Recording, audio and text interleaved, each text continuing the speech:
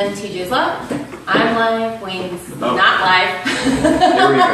Wayne died. All right, everyone. What's going on?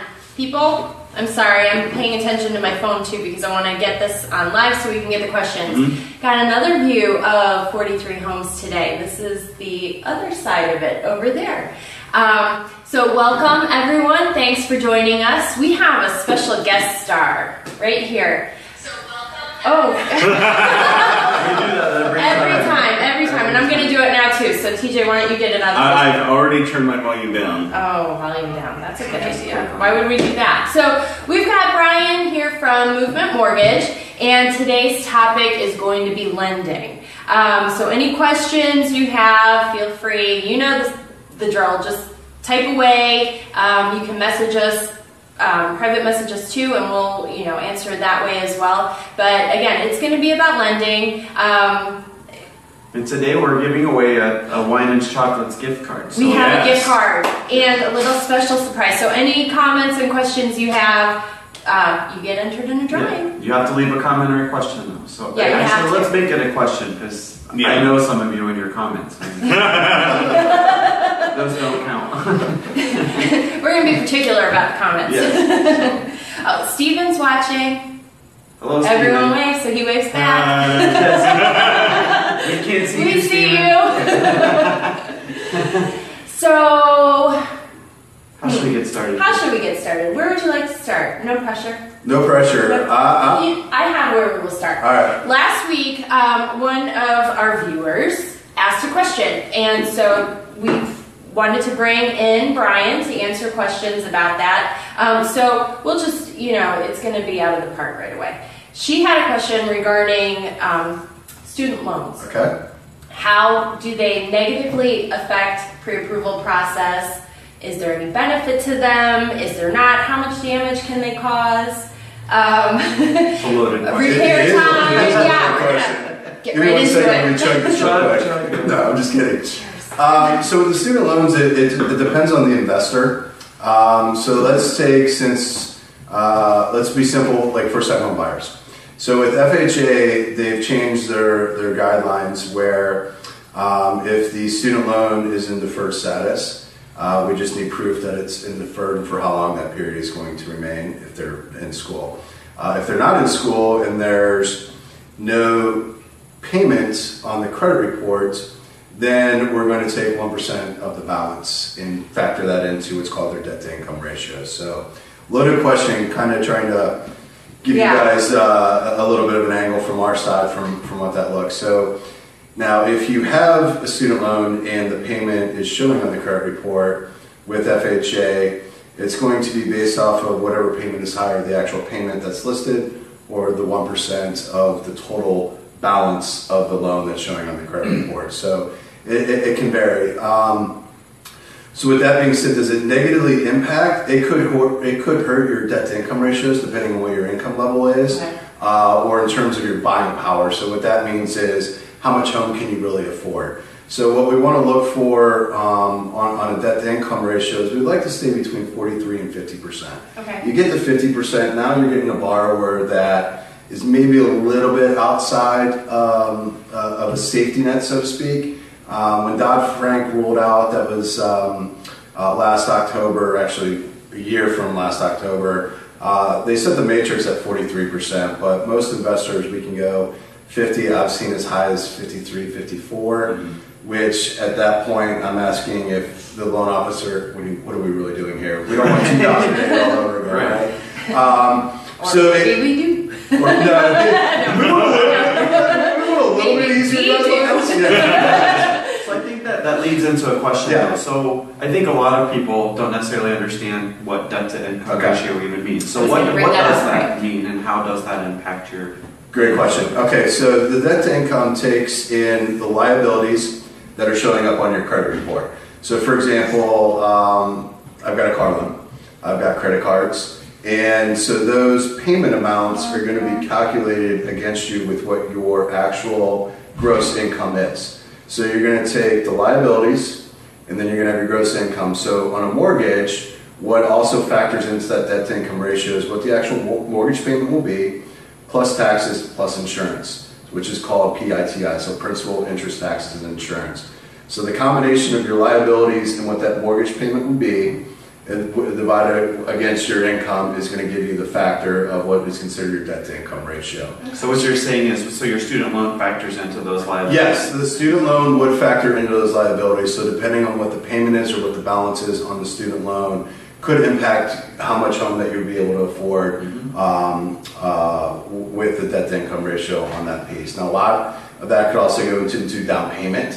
How much do you have in reserves in terms of being able to put down on the home, which could reduce that debt-to-income ratio as well. Sure. And interest rates come into play on that too. And so there's lots of different loan types out there. Yes. So you said, you've seen them up to high as 53 and 54.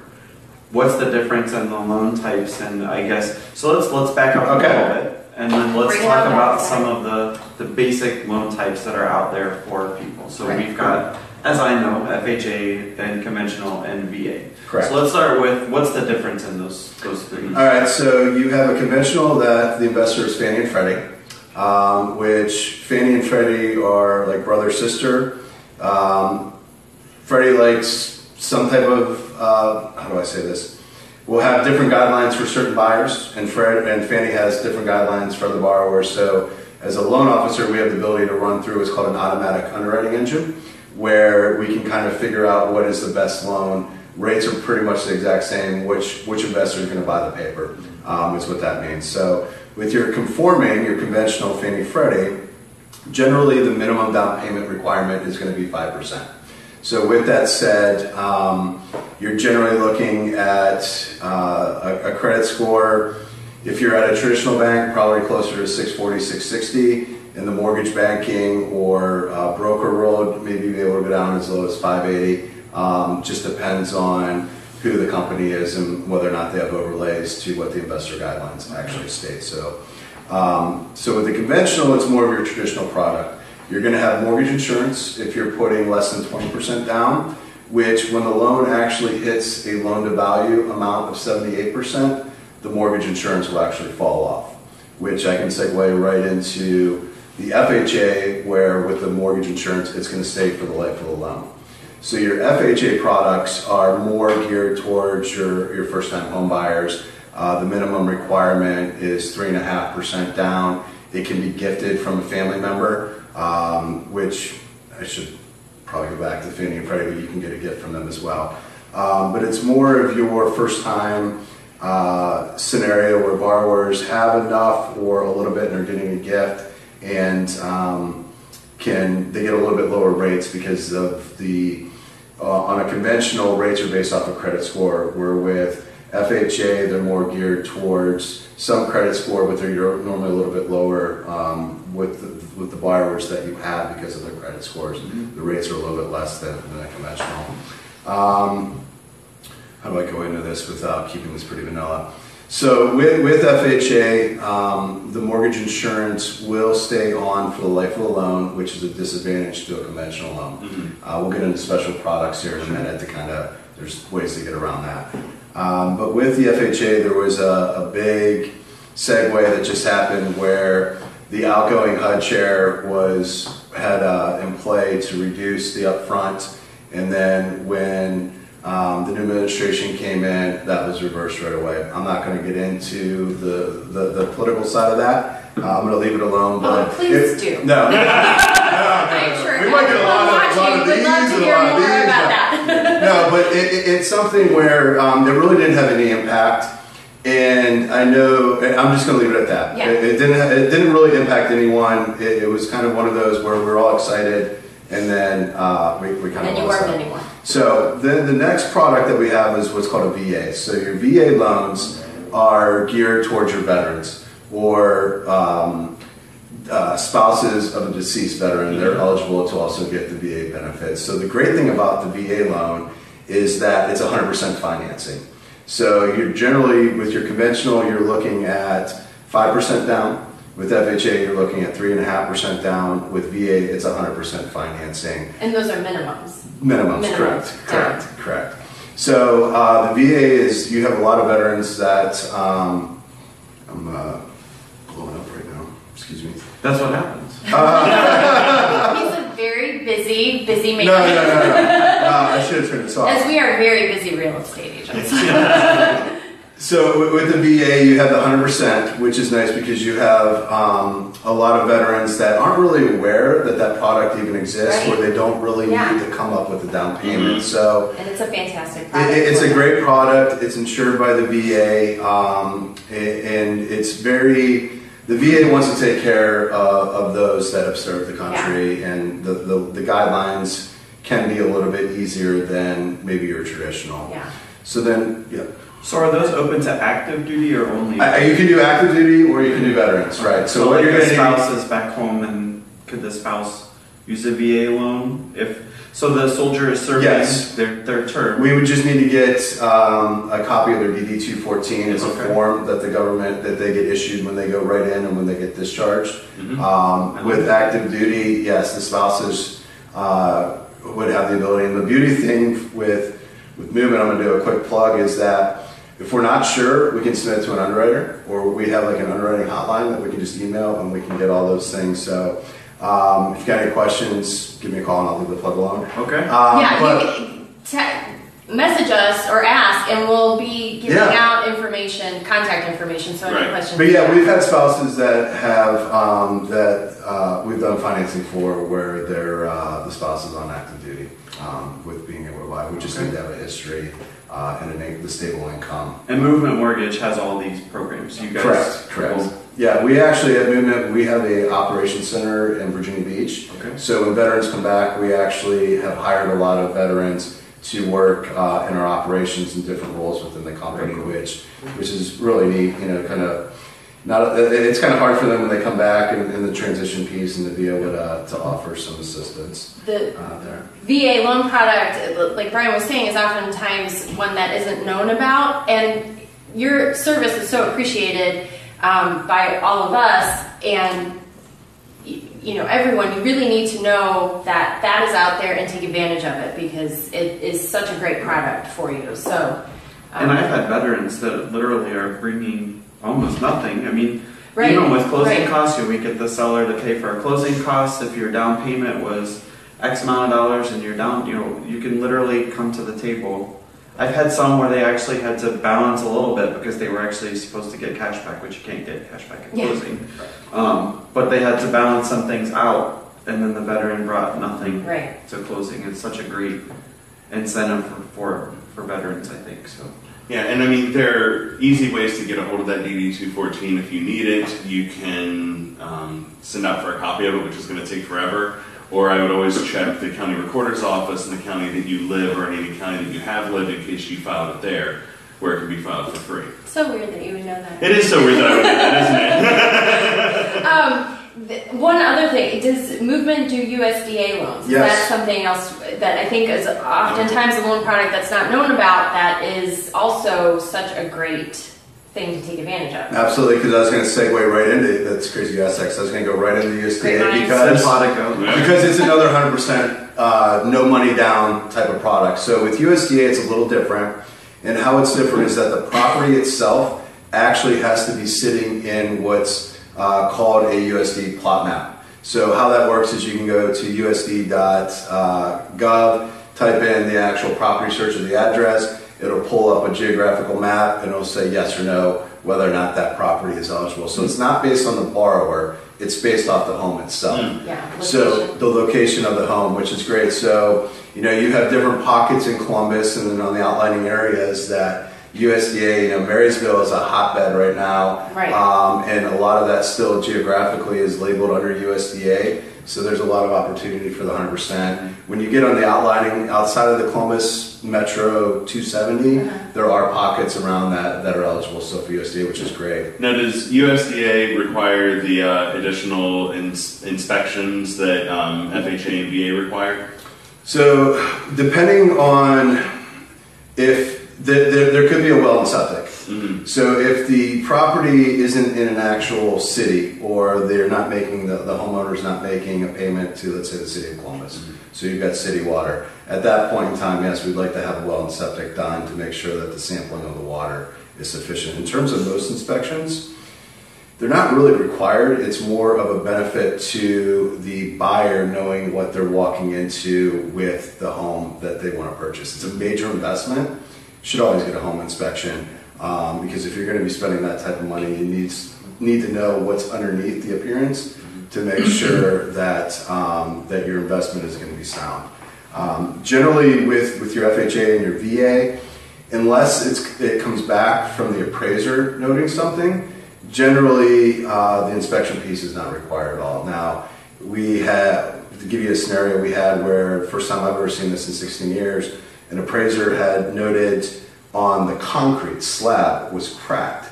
And I've never seen in 16 years where we had to actually have the slab of the concrete fixed and have the appraiser go back out. So that's a one-off that can happen, which can throw a monkey wrench into the buyer, the seller, to you guys. Right. That could possibly delay the process because we had to send the appraiser back out just to confirm that the work was complete. But generally with your FHA, the big concern with that is that what I hear is, oh, it's not going to pass, it's not going to pass, I don't want to accept a VA or an FHA buyer.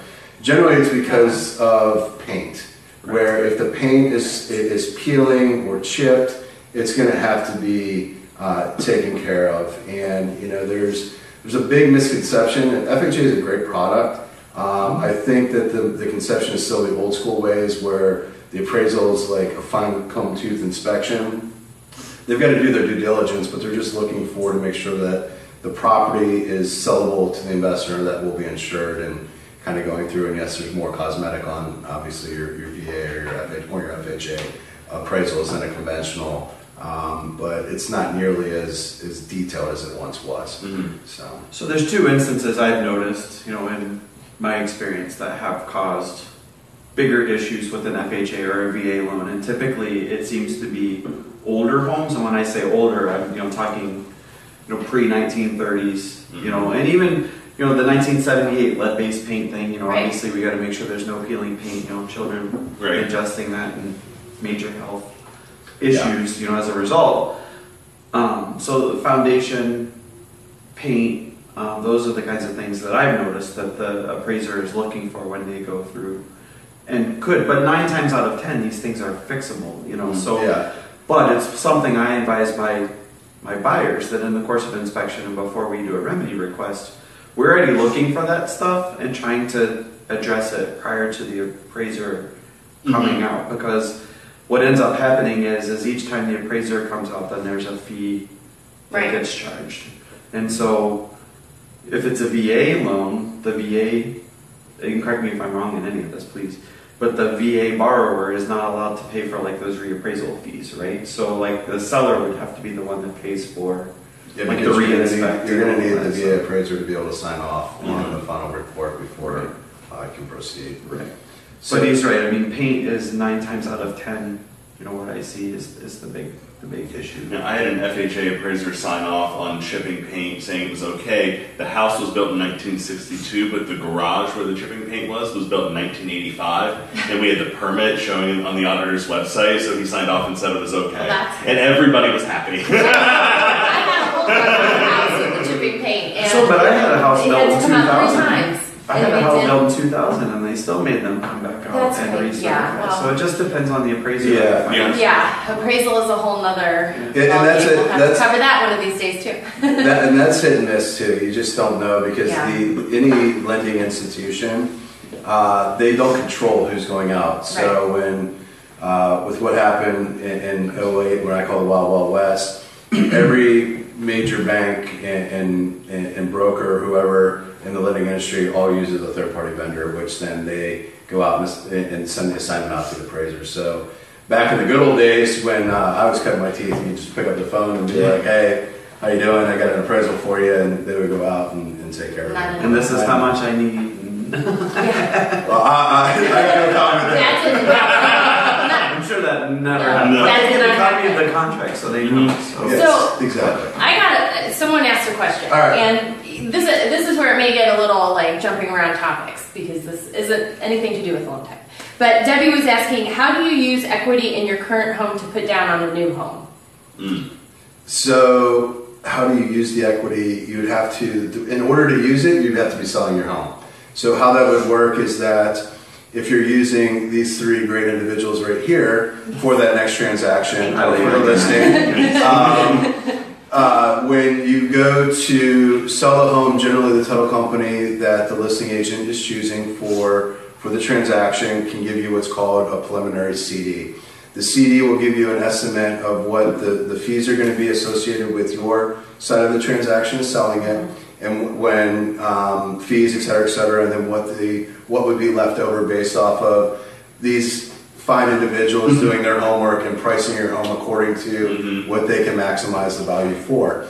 So the equity piece then could be used towards the down payment on the new home that you want to purchase, and you don't have to use all of it. You know, for example, easy numbers, it's $100,000 and you want to take 10% of that and keep the rest. You know, you can use that amount and, you know, put a little bit down or put a lot down, or depending on what the equity stake is. But the equity in your home would be used once you actually list and you close. So you would close on your existing home first, and then you would close on the new home right after that. And it can be done the same day. Yeah. So for us, the contingency part of this, you know, so it's like if you're going to use that equity, that the purchase of the new one has to be contingent on the sale of your home. If you need the money and you can't qualify for the loan without closing the one, then it has to be contingent, and your realtor can help you navigate that part of the contract. Yeah, timing can be tricky sometimes, so you know that's a decision. But we can usually, you know, in the right situation, and it's not right in every situation, yes, but it is done all the time. And to follow up to Debbie's question, how that would be listed on your application is it's just equity of sale. Okay. So where your assets are, wherever you bank at, and you're listing the assets, it's just an extra added line that just says equity of sale, and then based off of the estimate that generally the agents would have when they're doing the listing are going to give you that price point, what they think you're going to be able to maximize when it's all said and done. From the lending side, we're going to ask that, hey, what did your agent say? What do you think your net's going to be? And then we can do the math to figure out what the actual equity is, so we can show that as what the down payment is going to be coming from for the equity. Going back to credit for a second, yes. Everyone is always worried when they pull their credit report that everything counts the same. So are there certain things in someone's credit report, whether it's medical, bills, or past collections, that may not count as much against them in the home buying process? Because in other areas, things are weighted differently. So that's an interesting question. I say this because the misconception is that a borrower, if they go to 3 or 4 different banks and have the banks pull their credit, it's going to plummet their scores. Right. The credit reporting agencies do realize that home buyers in today's technology are going to be shopping, and it really doesn't give a hard impact to that actual credit score. Where you tend to see the credit scores drop is if I'm going into Lowe's and Home Depot and Target and I'm trying to get store credit, and those credit inquiries, it looks like I'm desperate to the credit reporting agencies, which can have a negative impact, which can actually drop your scores. Or I made a mistake. I'll be a real life example. Many years ago, I was looking to buy a car, and I went over to CarMax. And I didn't realize that when CarMax pulled my credit, it went out to like 20 different companies. And my credit was pulled, and I'm like, what just happened here? Like, that can have a massive dent on your credit score right there. So there is a difference between an actual home, a car, and credit cards with the inquiries, and depending on what the borrower or the individual is trying to do to get the credit. But if you're looking to buy a mortgage, you know, I say 3, 4, you're good. Now, if you're going out and having 10 to 15 lenders pull your credit, it's going to drop. The other thing that impacts credit scores is the availability balance of any credit cards that they currently have or credit. So if you have a line of credit that's 1,000 and you have a balance that's at 900, your scores are going to drop because you don't really have a lot of room in there. So that's a little trick that we use to tell borrowers is that, hey, listen, if you pay your balances down to under 75%, it will actually help raise your scores up a little bit. You may be 3 or 4 months, depending on the availability of funds, to be able to do that before you can go start to buy. But there's little ways to work around trying to help the borrowers get. And we have a scoring engine that if we had them pay down X, Y, and Z, we can actually get their scores to where we really need to be. So if you're if you're outside of the matrix and looking to buy, there's ways that most lenders can help you get to that position to be able to buy. I think that's one of the things that we've been stressing too over the weeks that we've had these conversations too, that just have that conversation with us. There's no obligation. Find out where you are with your credit score and what needs to be repaired. Obviously, Movement Mortgage has that ability to do that. Other lenders, I'm sure, can work with you on that as well. But it's important. If you don't know if you're lendable, you may be. If you think you're lendable, you may not be. So, just open those doors and start to have those conversations, and they can definitely guide you in the direction you need to go as far as, where and what needs to be paid down and how. And so how does it impact you though? So say one person has a credit score of 580, you've got another person at 640, and you've got another one at 720. How would those people, assuming all else fine from lendability standards, they just have a lower credit score, how does that impact them when the time comes and what their payments are going to be? Risk. So the biggest thing credit score is it has risk factor into it. So the lower the credit score, the higher the risk to the investor, which generally lower the credit score, higher the interest rate because of the risk to the investor. So if you're at a 720, your rate's going to be a lot lower depending on the product and also depending on the down payment that you're putting. So that would have one factor where on a 580 borrower, you pretty much have one option, and that would be FHA, unless you're a VA vet, and even at 580, that's considered high risk, so the rates are going to be higher, just the adjustment. Your middle of the score borrowers, which is generally where a lot of individuals fall into, pricing. Once again, the higher the credit score that you have, the lower the rate is. That's just, I don't know how to say this because I really don't work inside how pricing works, but just in the industry, it's almost kind of like a reward for having good credit because you're minimizing the risk to the investor. Because the scores indicate that you're able to pay your bills on time, you're able to manage payments and have a past history of paying things on time, which those that have the lower credit scores, things happen in life. Where you can't control, you get behind, or you have a medical collection that you're not aware of it, and that can impact the credit score, which can drive you down into that lower bucket as well. But at the end of the day, it's about the rate, and the rate's based off of the assessment of the risk to the investor. Okay. I think a lot of the questions I often get are what are rates, the credit score question, which it's good information you're providing for everybody. But are rates different from bank to bank? Yes. Is that? Yeah, generally they are. We're all in the same bucket for the most part. It just depends on the institution or,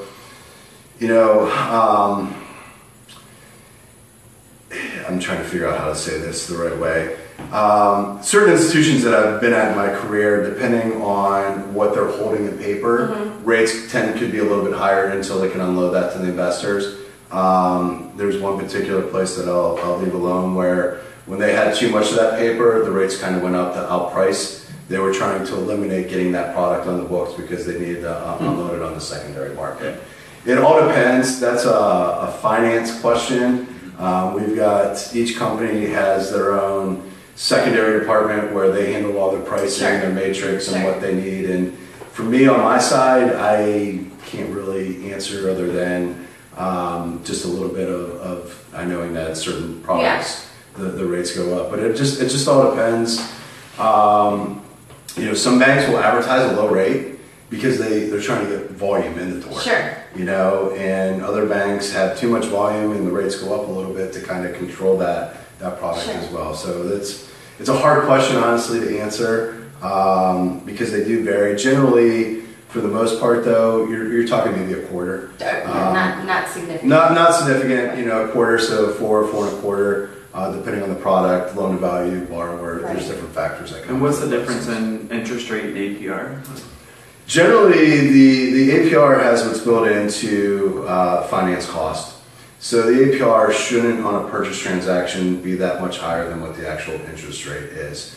Now, when you get into a refinance and you see that the APR is very high, Now you should be concerned because there's fees associated with that rate, which in today's world with the closing disclosure, formerly known as a HUD or settlement statement, all that information has to be disclosed, which can skew the APR. And with the loan estimate, the new LE that rolls out, it's breaking all that down. So the APR initially disclosed looks a lot higher than what typically it is. It shouldn't be that much different than what the actual rate itself is, unless there's actually origination charges to the borrower.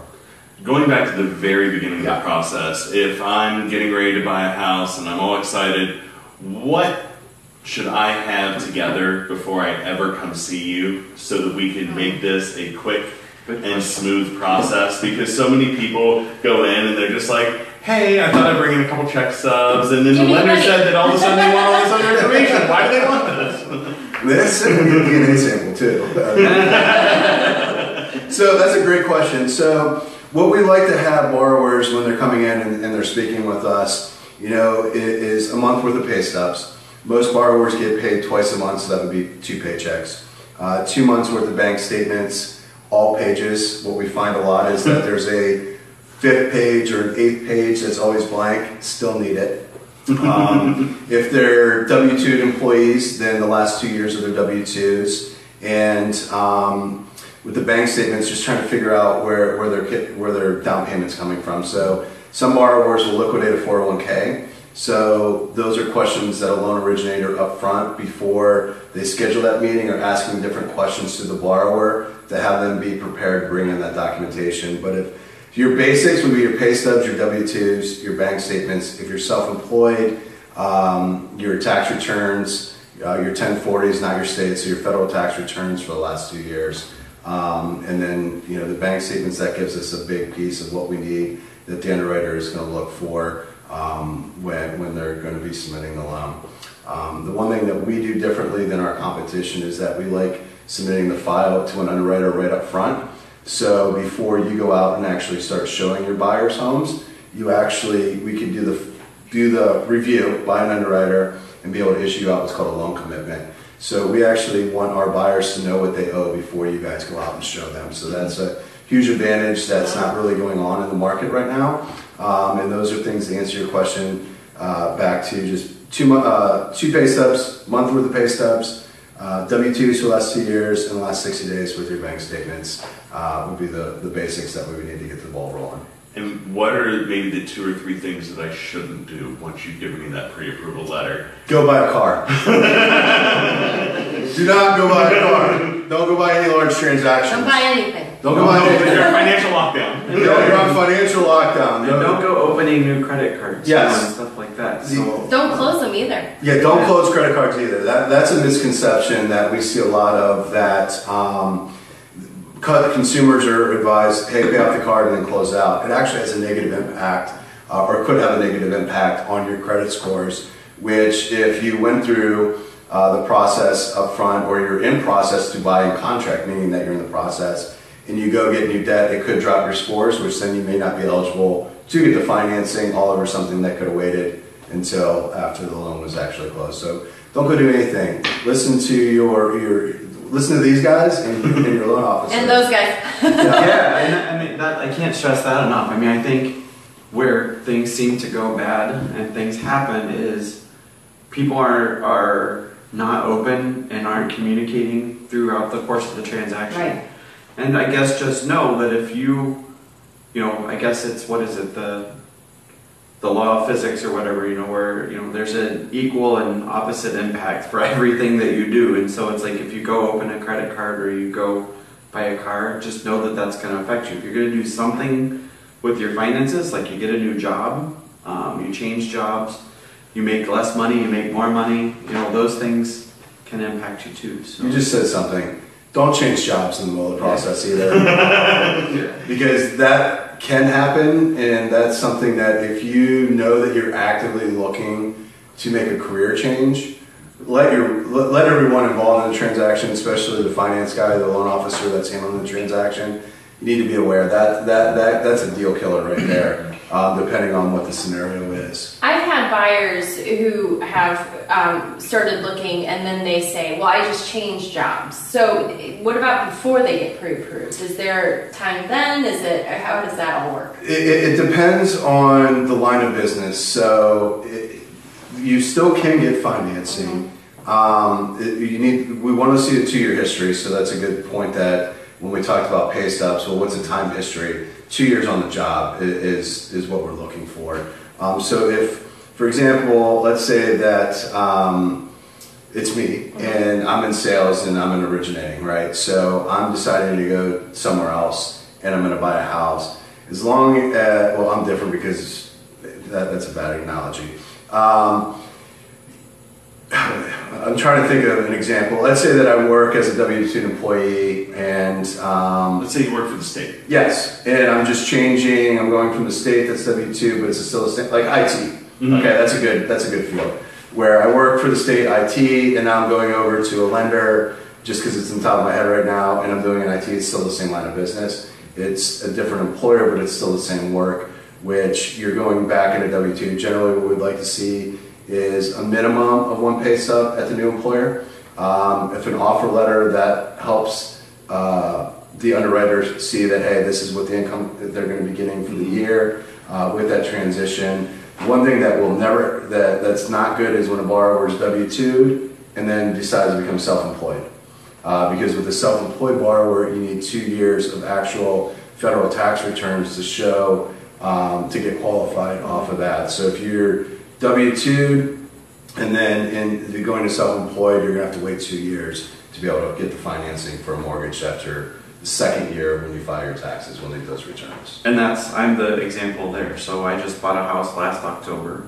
I've been in the business for a while, had done it part-time for a while. So I had W-2 and 1099 income on my returns. So I had to wait until I had 2 years of only 1099 income to be able to buy a home.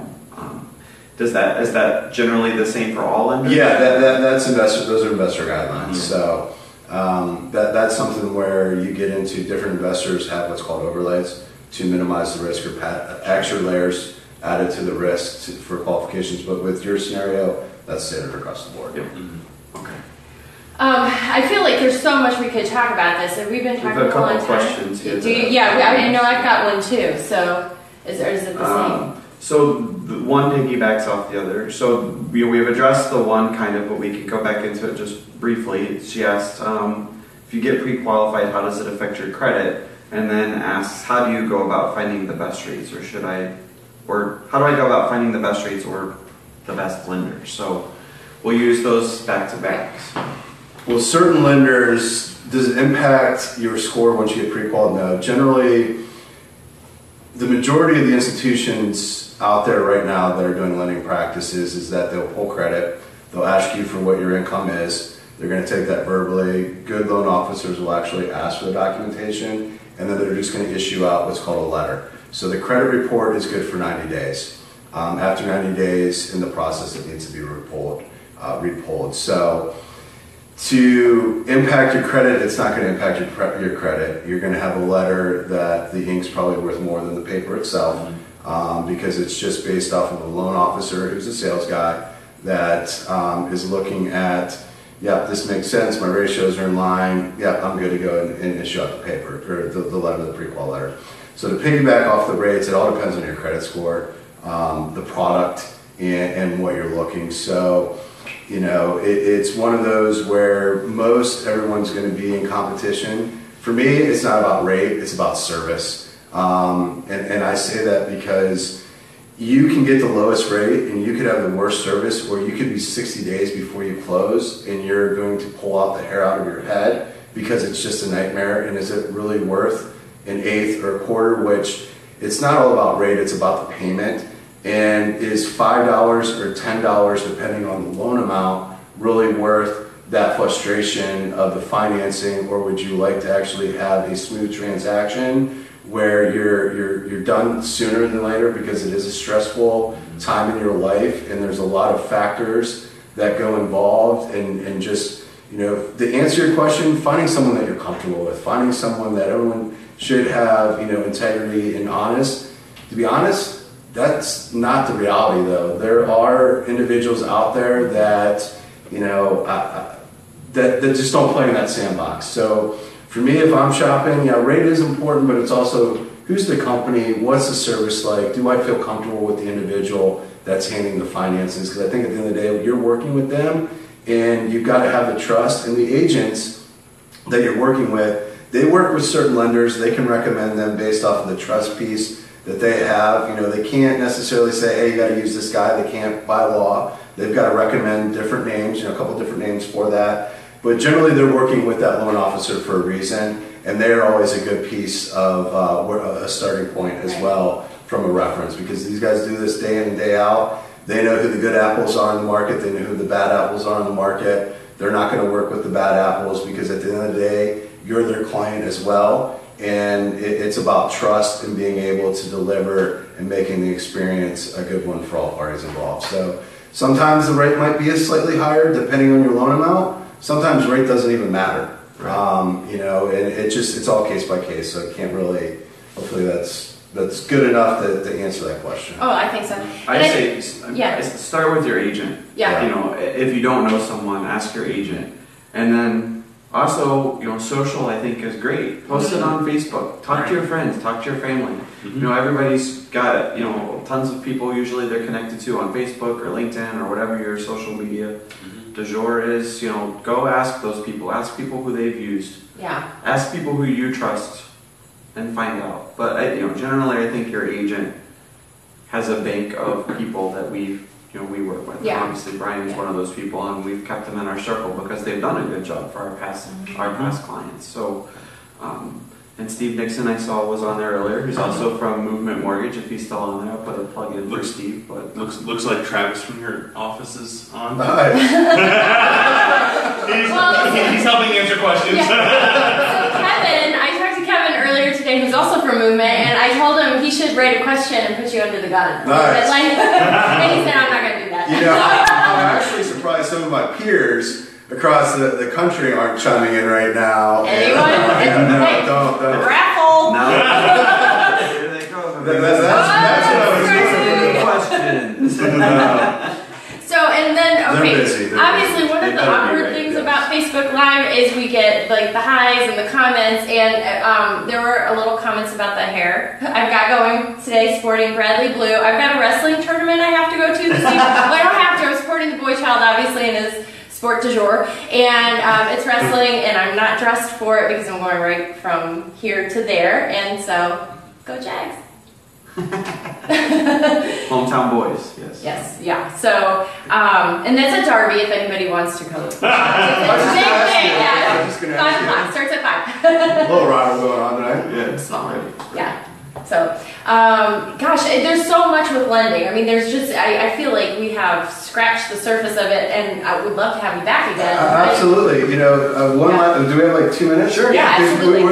With different products we didn't get into, you also have a conventional loan. So there's 2 different products out there. They're called Home Ready and Home Possible. One's Fannie, one's Freddie. And I'm not trying to complicate that, but it's 3% down.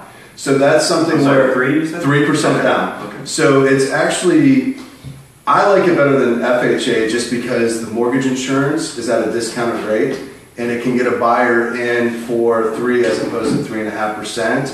And is that one word will eventually fall off, or are they stuck with that? No, it's a conventional loan. Okay. So over time, if they stay in the property and the equity is built in, that would actually fall off, and it's at a discounted rate.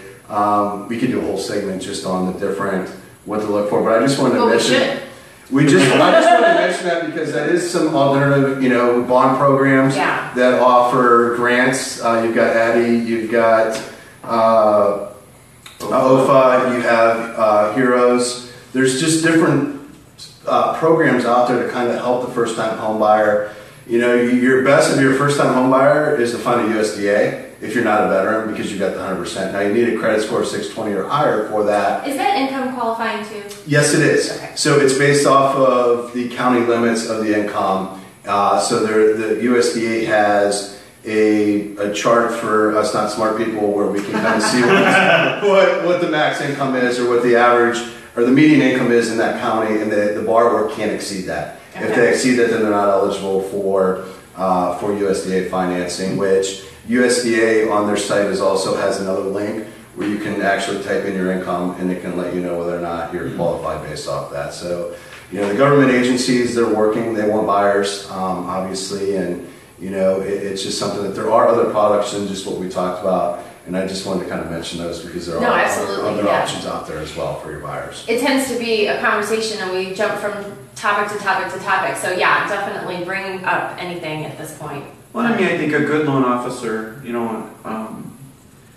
in the investigation of your finances and your situation, these things come up, right? Absolutely. And so then your loan officer, just as much or more than your agent, you lean on them for the expertise and to find out what is best for you, because what works for Jenny or TJ, or Brian doesn't necessarily work for me. So, or something works better. And in the end, if you can, I know 1/4%, or, if you're able to put more down and all of these things that factor in, if you plan to stay somewhere long term, that stuff adds up to money. And maybe you can retire an extra year early if you're wise about how you do this stuff. So, but in any case, just talk to the people that you've involved in this process, and I think that's a key theme that carries through each of these conversations that we've had is, you don't have to know everything, and I think that's one of the things I sense the anxiety of people that come to me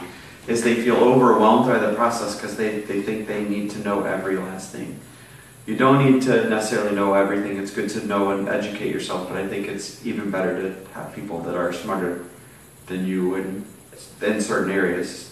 Mm-hmm. And I think sometimes too, people just don't know what they don't know. So they feel like they should be coming to the table with all these questions, and you just don't have them. Right. And that comes back to if you hire trustworthy people, and you again find those people through the people you trust, then you don't have to worry as much about someone taking advantage of you, because in the end we're all in a referral business. That's and if I do a bad job or Brian does a bad job, you're not gonna type in when someone asks on Facebook who's a good lender or who's a good realtor because we did you wrong, and that's never my goal. Right. So. Well, we all know we're coming. Sorry. No, you're good. we're coming to the table with that reputation. I mean, real estate agents and lenders don't. The occupation doesn't have. Everyone thinks we're shady for some reason. Why is that? Well, because there are people out there that give us a bad that we're shady. Yeah, they were shady. Or weren't honest, or maybe come off as trying to be that way, and I don't think that. Most of us are not. We're genuine and trying to do the best for you that we can.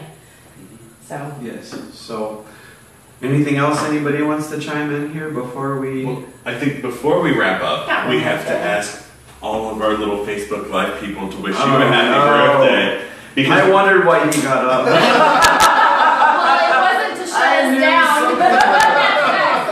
Because now we're not going to sing because we would lose viewership. So Lane's going to be 29. I don't know. Wait a minute. Do you sing? Do you sing? I'm the worst singer in the world, but I'll start it off. Oh no!